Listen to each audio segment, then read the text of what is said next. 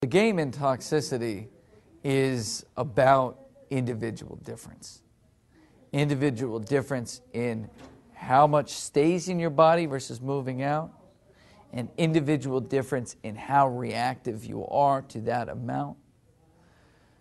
That individual difference in reactivity, we'll talk about that first, can be from a number of things. You can develop allergies. They're not classical allergies, and that's one of the ways that the advocates kind of get away from this whole issue is, well, no, there's no IgG, mercury allergies.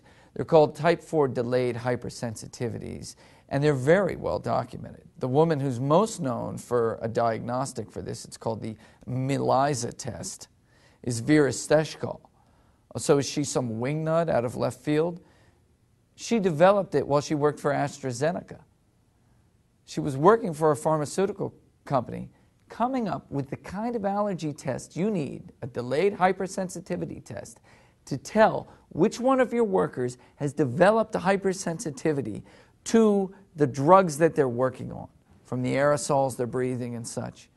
And while she was doing that, thimerosal was one of the drugs, and she said, well, can I work out these metal ones too? And they're like, yeah.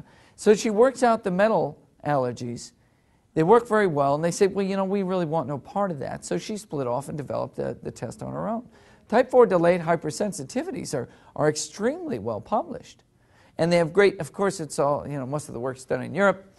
There's very good correlations between that and a number of autoimmune issues, chronic fatigue issues. So in these cases, a small amount of mercury goes a long way because you formed a hypersensitivity to it. I'm sure there's other hypersensitivity reactions as well that we haven't even gotten into. But you will find people who have, you know, say maybe 1/10, you know, this person over here, he's running at 20 parts per billion, he feels okay. We're like, well, that's really high. I mean, even the EPA says you shouldn't be over 5, let's bring it down, but he's okay. This person over here is running at 2 parts per billion. She's a mess. She's got autoimmune problems, thyroid problems, chronic fatigue problems, fibromyalgia. You detox her from mercury, and she gets better. So she had some sort of hypersensitivity. Now, that's just acting like there's only one player in the game. Synergistic toxicities is probably the biggest reason that low levels become a big deal. This is something that's called synergistic toxicity, and this is why you can't say what is a safe level of mercury. This was a study done by Schubert back in about 1974-77.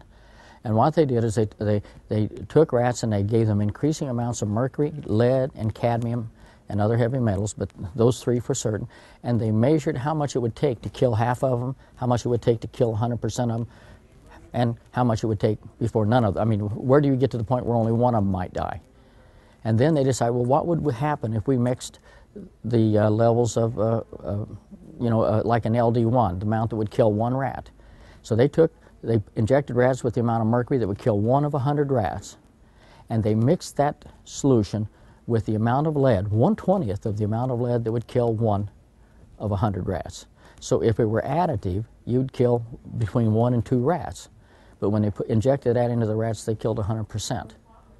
So these metals multiply their toxic effect, they don't add them in this context.